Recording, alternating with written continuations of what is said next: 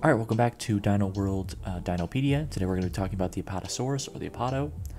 We're going to be looking at our schedule for the video, which is, we're going to be talking about the Ark Survival Apatosaurus, which is available in the Additional Creatures mod. We're going to be talking about tips and tricks for how to use it.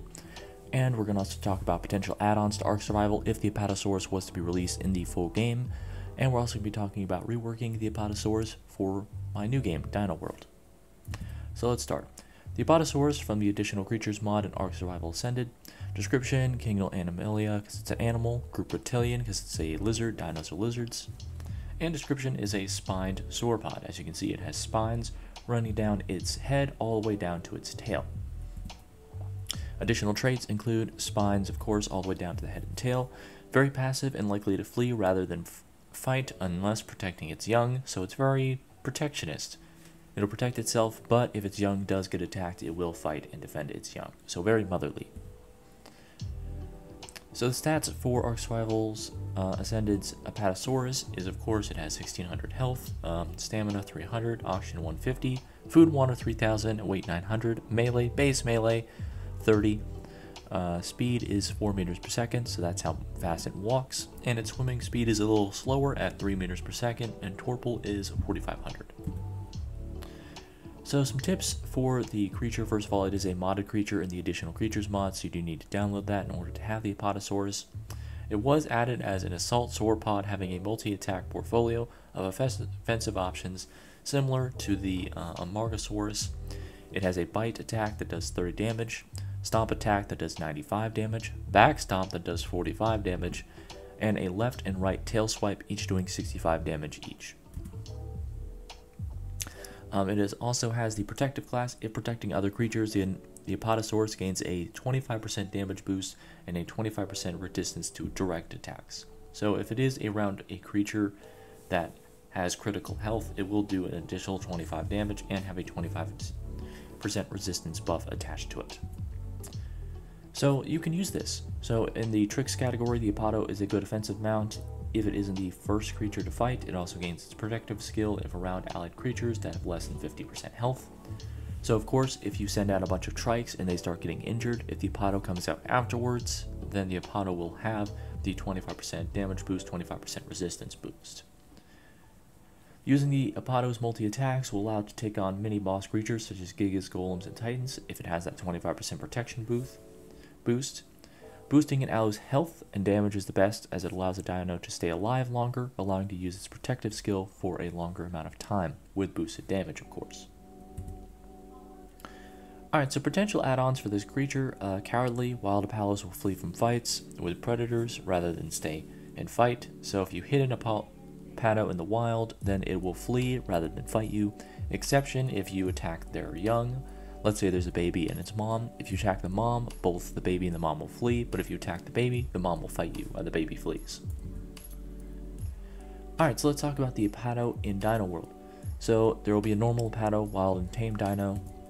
There is a mutated Apato, the product of 2 tamed Apatos and plus a gene computer, and a dead Apato, which is a dead carcass of Apatos to be harvested for resources. So what are the traits of the Apato? Well, first, Kingdom Animalia, Group Reptilian, nothing has changed. Class Sauropod, there's long necks, short necks. And of course, the family of spined sauropod, which includes the Amargasaurus, which we talked about last video, and the Diplodocus. So the stats from Dino World, as compared to the stats from the Additional Creatures mod, we have 1100 for health, down from 1600.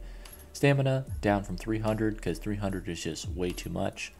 Food and water is almost doubled to 7,000, and weight is increased from 900. I think speed is increased, since it is going to be fleeing instead of, protecting itself. I thought it would be able to flee a little bit faster, so of course I wanted to make it almost double fast, 7 meters per second instead of 4, and swimming speed is 5 instead of 3 meters per second. Torpor is not changed, and it has a fortitude of 4. Additional traits, I think the Apato in my game should be more motherly, since it is, it flees from a fight rather than fighting, except it does protect its young, and it is supposed to be a protector of sorts. So I do think it should have it should be more unique from Ark. Instead of being just an offensive mount, it should be kind of, it should boost It should be like a motherly affection, kind of like a motherly dinosaur. So number 1 is breeding boost. Being around Apatos will make tamed creatures more likely to breed and lay eggs. Incubation boost. Egg incubation takes a shorter amount of time when an Apato is nearby. So having an Apato at your base will allow your tamed creatures more likely to breed and lay eggs. And the amount of time it takes for those eggs to incubate takes a shorter amount of time when an Apato is nearby. Also, baby level boost. Baby levels are increased and boosted when an egg hatches and is incubated near an Apato. So if you have an Apato in your base, best to have it near where the babies are, because that is going to increase the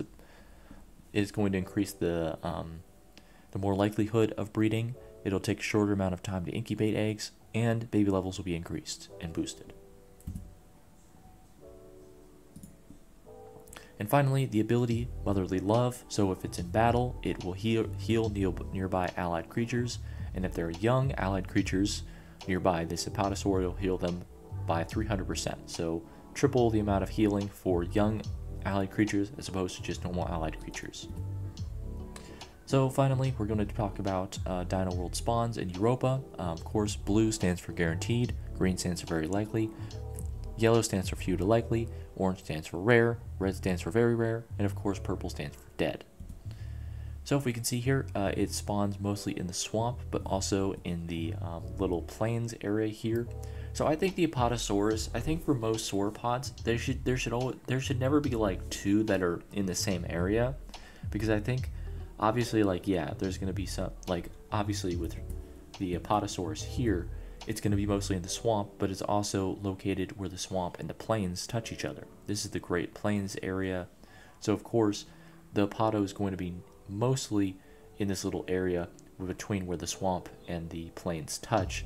So of course, since the Brachiosauruses and other sauropods mainly are in the plains area, of course they will be spawned nearby the Apatosaurus, but for mostly it'll be in the swamp area. So if you want to find an Apato, go to the swamp, but of course you can also go to this little area next to the swamp and the Great Plains area to find them more efficiently. But I do think it should be better in most games for there to be like a little bit of separation. So of course, like I'm trying to think of the word it is. Oh, diversify. So diversity in environments. So like the last video we talked about the Amargasaurus being over here, the Apato is over here. So there's 2 separate places you can find sauropods. We talked about the Bronto and the Brachiosaurus. We'll try and place them in different locations just to make their spawn rate a little bit so you don't like see like 4 different types of sauropods in the same area. Alright, so that is going to be the end of the video. Thank you guys so much for watching. Like if you like, dislike if you don't, subscribe if you like it. Comment down below your thoughts about the Ark Apato and the Dino World Apato. And of course, have a blessed day as always. And as always, toodaloo!